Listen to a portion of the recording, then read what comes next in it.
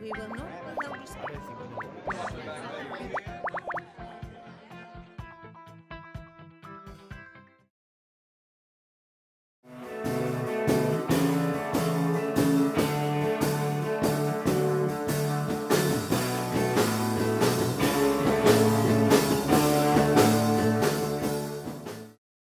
My motivation for starting this bar, the Mercury, was mostly because I found that in Kaohsiung there's not many places for indie bands to play, and I've loved music for all my life, and I just couldn't find places where I could go see bands in Kaohsiung. So that would be the main motivation for starting the Mercury. We've been open for over 3 years now, and actually now we don't have to make phone calls anymore to chase bands down. They're calling us now because the Mercury's name is out there now, and they know that we pay the bands fairly, we treat them well, and it's a decent venue. You know, we actually honestly genuinely care about the scene as a whole. If I never came to Asia, I don't think I would be running an indie music club.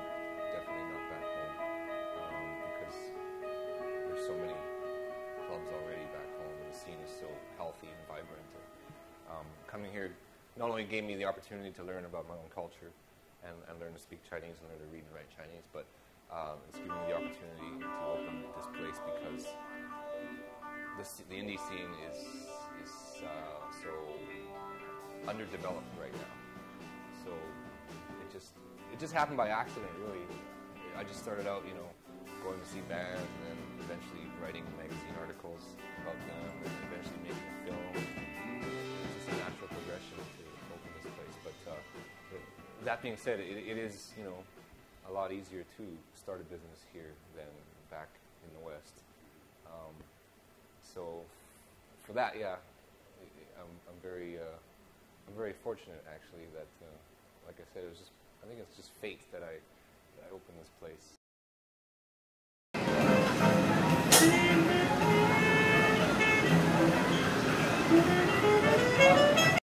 I guess we got started in Kending in the south on the beach. A great night market, and we thought burritos would be a really good thing to sell at the night market there.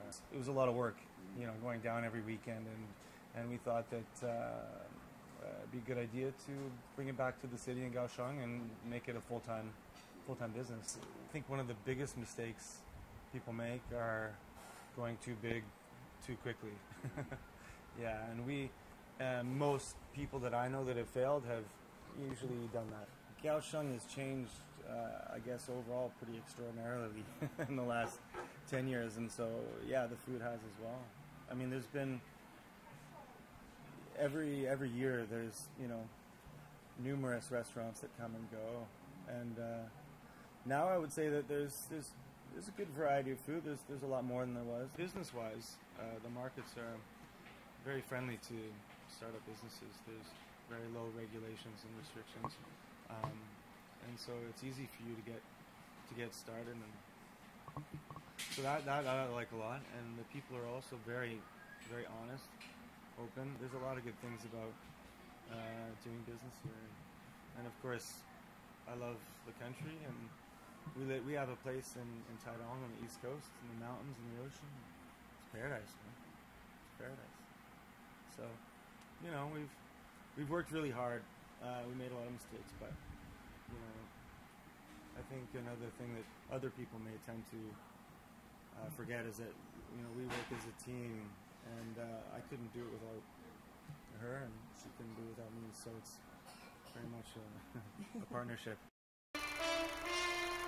What's going on, everybody in Taiwan? This is Ludacris reporting live from the Consumer Electronics Convention here in Vegas. We introducing new electronics. We talking about the cutting edge of innovation. I'm just going to let the cameraman show you exactly all the different styles and designs that we have on set right now. I really didn't even think that I would be able to do any sort of business here in Taiwan because of being such a different culture. I don't speak Mandarin, and so I was just more focused on getting my own product out. The great thing about Kaohsiung in particular and Taiwan is there are a lot of entrepreneurs here, so a lot of people starting their own business, and I was able to help them, and they were able to help me because I was able to do commercials for them or little ads that got me some recognition. You have the language barrier, but then you also have the cultural differences, and you know, for me, somebody who likes to write and really use my words, that doesn't necessarily translate when you go to Chinese, because then you know, it's not funny or it doesn't make sense. So just finding that balance, but it's also good. Like I said, you fail and then you find somebody else that has those talents, you know, so I'm able to find other Chinese writers and other people that kind of give me that other perspective of how they look at advertising, how they look at movies, and what they're looking for out of that. So,